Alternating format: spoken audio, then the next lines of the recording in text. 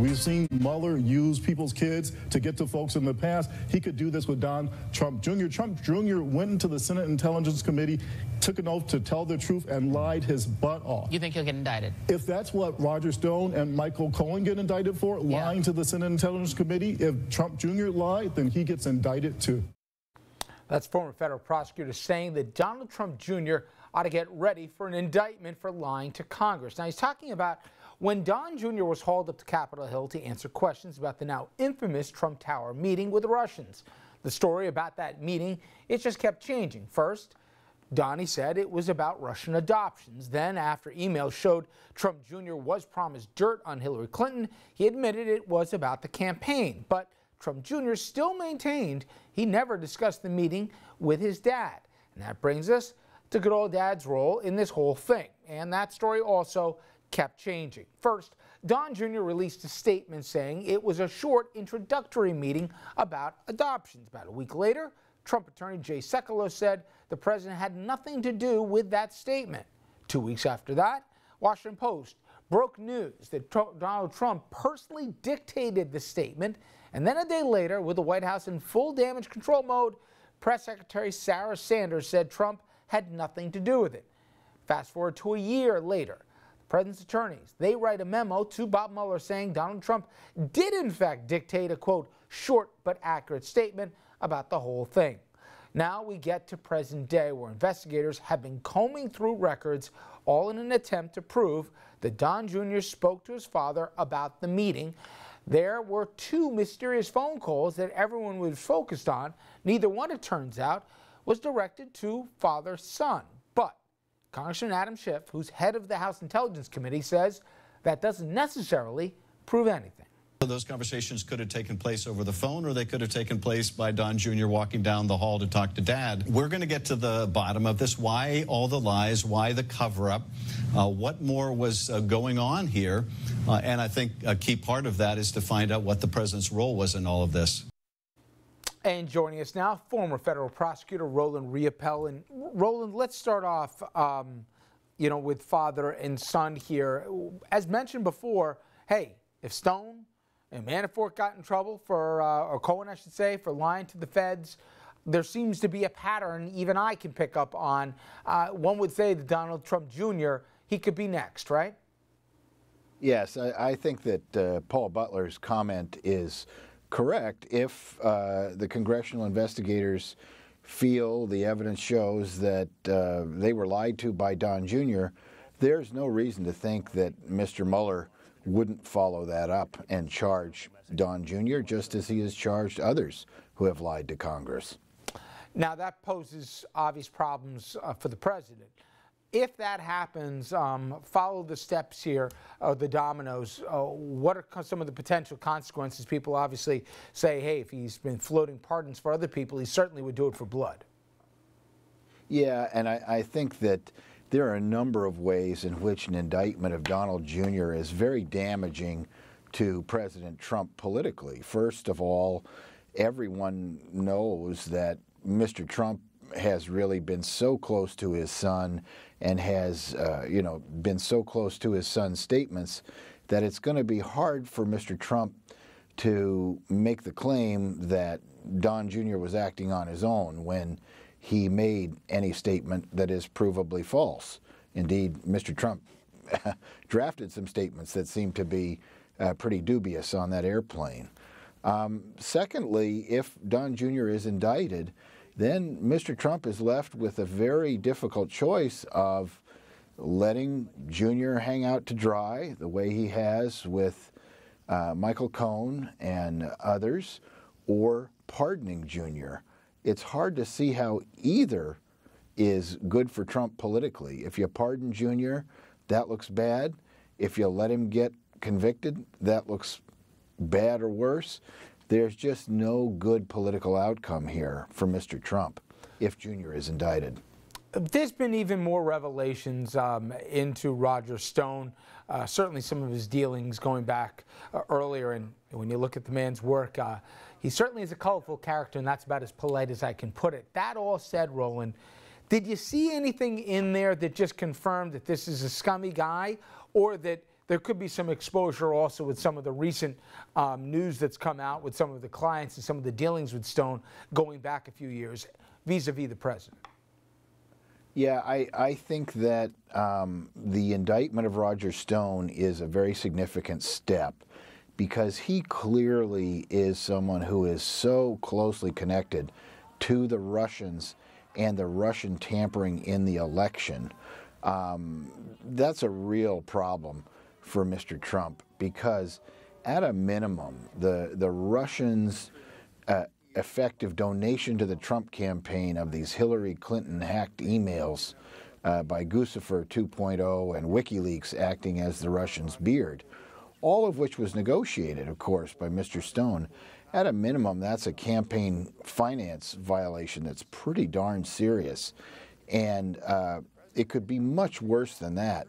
This connection, which we now see was basically a conspiracy between Roger Stone and the Russians, is a very damaging thing to Mr. Trump. And the only question now is who else was in on that conspiracy with Roger Stone. We'll have to wait and see what the proof shows, but my guess is we have not seen the last of this. Later on this week, Roland, Mr. Barr, who is the nominee for Attorney General, is going to go before the Senate Judiciary Committee. Let me put you on that committee. We've obviously gone through the first round of questions where I think most people say Mr. Barr acquitted himself quite well.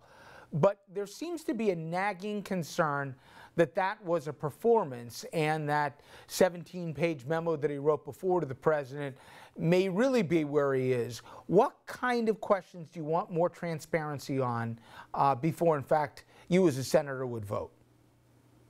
Well, I would really delve very deeply into Mr. Barr's meeting with Mr. Trump before his nomination. I'd like to know what Mr. Trump asked him about that 17-page memo.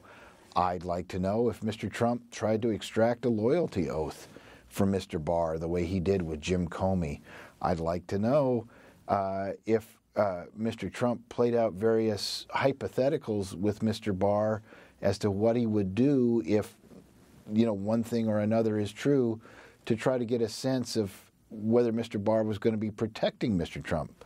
I'd love to know if Mr. Trump asked Mr. Barr if he would keep the report that Mr. Mueller ultimately gives him confidential and not release it to the press if he can. All those types of questions I think are well worth asking Mr. Barr because I'm pretty certain that Mr. Barr, who is a very serious institutionalist and will want to protect the Justice Department, I'm pretty certain he'll give answers that indicate that he'll be independent of Mr. Trump, and then Congress will have to hold him to those answers when the report is finally issued. But I think those are good questions to ask, and they're the ones I would be asking. And finally, I want you to take a listen. This was yesterday on Face the Nation. The president, as is custom, does an interview the day of the Super Bowl to the network that's carrying the game.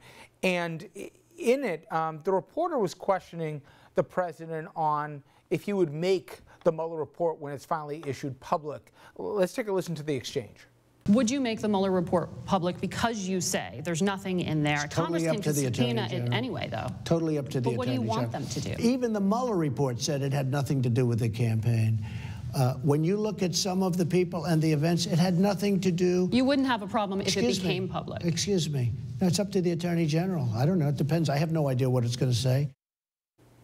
Okay, so to that end, if you're Mueller, do you wait until Barr's confirmed and then you go ahead and you release the report because you don't want Whitaker being the guy to decide what does or doesn't get out there? Are you, if you're Mueller, unconcerned who it is because Democrats have subpoena power, and if they're going to try and quash the report, you're just going to go up to Capitol Hill and say on live TV what is in the contents of the report? You're Mueller now, Roland. How do you navigate some of the moving deck chairs here? Well, if I was Mueller, and of course that's a big ask, he's not only taller, smarter, probably better looking than me, but if I was Mueller, I would wait for Barr to be appointed. And the reason I would do so is that Barr although he is a deeply conservative person, and although he believes very strongly in the unitary executive and executive power and privilege and all that sort of thing, despite all that, he's very much an institutionalist, and he will want to protect the reputation of the Department of Justice. And that means, I think, that he is much less likely to do something kooky just to protect the president. So if I am Mueller, I wait until Barr is confirmed, because I do think that's going to happen in the next week or so. And then if the report is ready and Mueller is ready to issue it and take whatever last actions he intends to take at the end of his investigation, then I would move ahead. But I would wait for Barr to be appointed. I think that's the savvy thing for Mr. Mueller to do. And you believe no matter what, no matter who the AG is, one way or another, we the people are going to finally see the contents of the report? Because I am, with a healthy amount of cynicism with a lot of folks here, to say if the president can help it, he will do everything in his power to keep this thing under wraps. Oh, I'm sure that's what the president wants. But as a practical matter, Richard, I think the substance of the report and its findings is bound to get out. Congress can subpoena things from the Department of Justice. They can force Mueller to testify. They can force Barr to testify. The substance of this is going to get out. There will be parts of it, I suspect, that are classified and based on classified material, and they, like some of the court filings we've seen over the last few months, may be blocked out of any public disclosure of the report because the public is not entitled to and should not have classified information. But an awful lot of the report will not be classified, and I just don't see how Mr. Barr or anybody else could keep it suppressed. It's bound to get out in its substance, I believe.